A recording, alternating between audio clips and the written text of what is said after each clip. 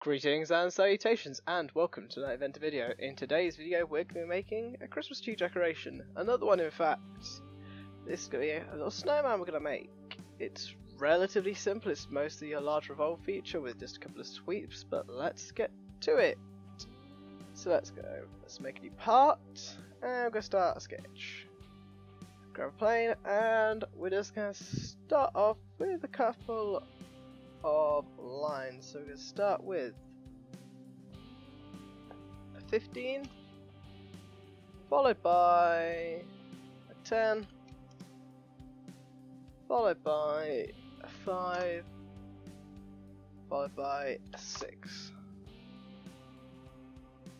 and we're then going to put one right in the middle here at 7.5. Now we're going to set that to a construction line.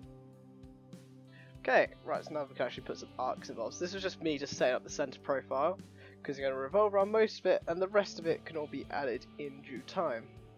So this is going to start as a semicircle for the first one, and we're then just going to arc roughly in, that looks about right, and we'll put a much smaller one about there.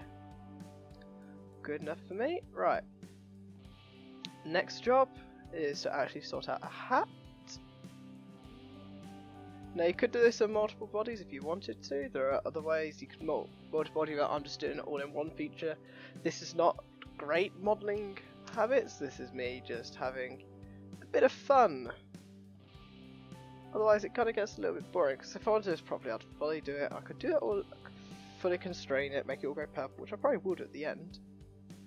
But no promises. So we're going to probably put, let's put an arc here. We're going to go straight down, say about here, arc a bit, and we'll go up, let's go 2.5.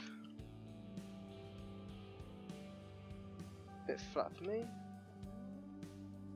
So let's go across 2.5 and go there. Just one a little bit, right, and then we'll go down 1 mil, and I think we'll go down a bit more. I'd say 1.5. There we go. And I can then just put in cancel, snap to it, and if I snap to there, straight across, and we can just put a little there. Click OK, and that's most of it.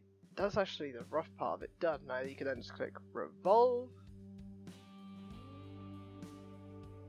select it, and then just select an axis, and before you know it, click OK.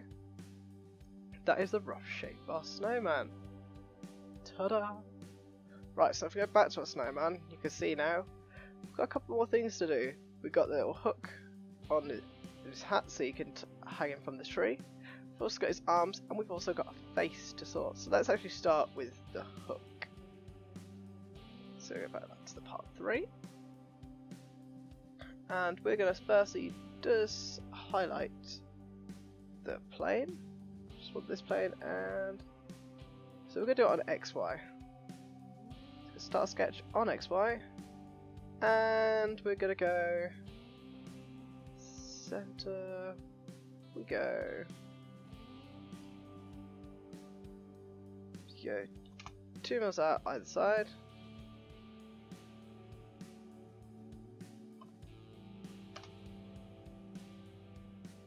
and let's say we then go up 5,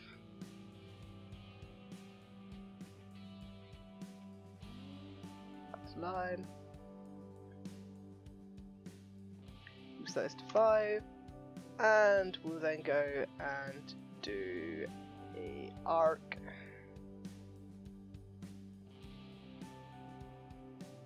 that's 2,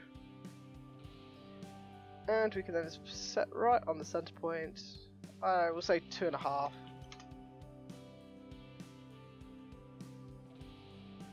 Already done that. Perfect. Right, and I think we're actually going to adjust it slightly. I think I'm going to make it 3. So if I put it down to 3, there we go. Finish sketch.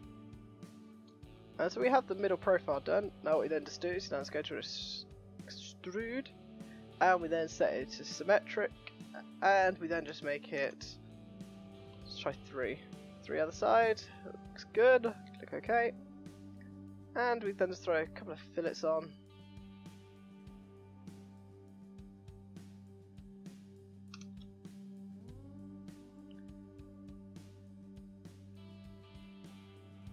Yeah, we'll throw a couple of fillets on. Could we go 1.5? Yeah, we'll go 1.5. Click apply. And there's actually a hangy top part to hang our snowman from. So that now kind of leaves another kind of job. Now I'm going to re-put on this XY plane because it's got quite a bit to do on there. So we have his arms to do.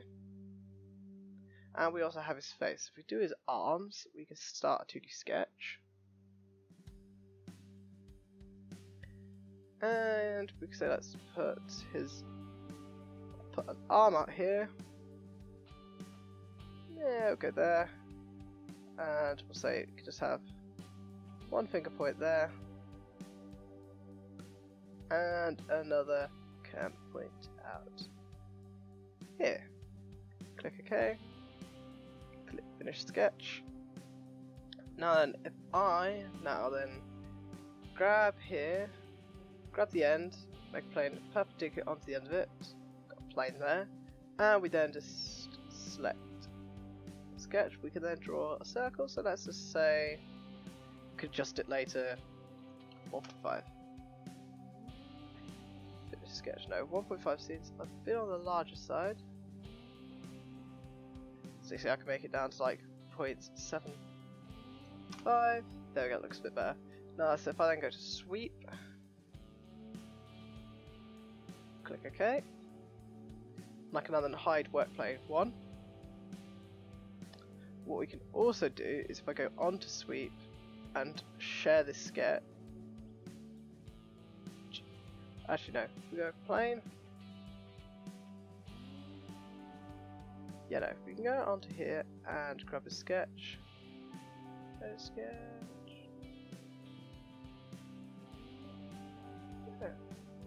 Okay, plan B. Plan B, we'll just add on to it. It's not what I wanted, didn't work last time, although I did make these in 2018 Inventor, so lots can change between now and then. Click OK, click finish sketch, and we're then just going to do the same as we did. End plane, start there, grab a circle, 0.75, finish sketch, sweep it,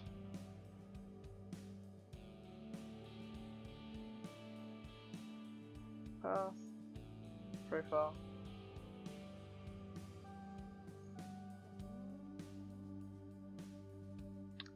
seems to be selecting, because it's got other data there, right, okay, plan B. There we go. Right, stuff like that. Sweep. There we go. Pesky constraint data. And there we go. So we've got one arm done. I'm actually thinking of adjusting this first arm here. Just because it looks like it's just starting to slide out, where you see now it completely goes in there. And we can cheat on the other arm by simply mirroring what we just did. So we then just grab this feature and then we just select that and that. That's a mirror plane. Click OK, and there we go. So now if I then just make the X.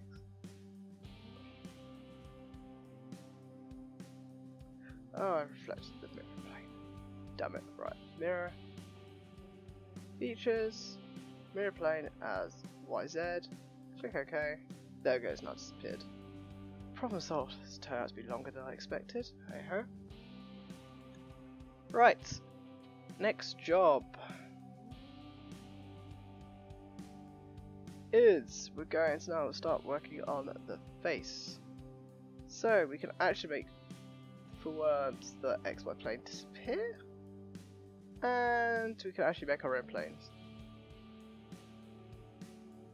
Based on XY, we're going to shift it a bit forward about there. And we're going to start a sketch. So what's going to happen is we're now then going to put, let's say, that's a bit big. We're going to say 1.5. So we can say 1.5, and we'll have 1.5, and we can then say, well, we're going to put 1 mil,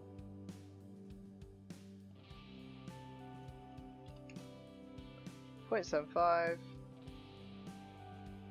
and you can have 3, so we can have 0.75, and we can have another one here, 0.75. Finish the sketch, and we can then extrude.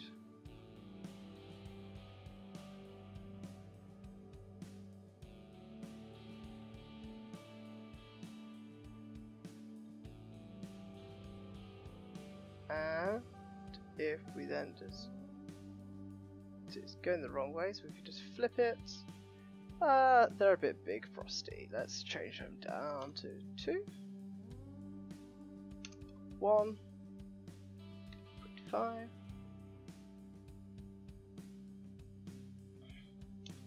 So you click OK. And now what we can then do is we can just round it all off.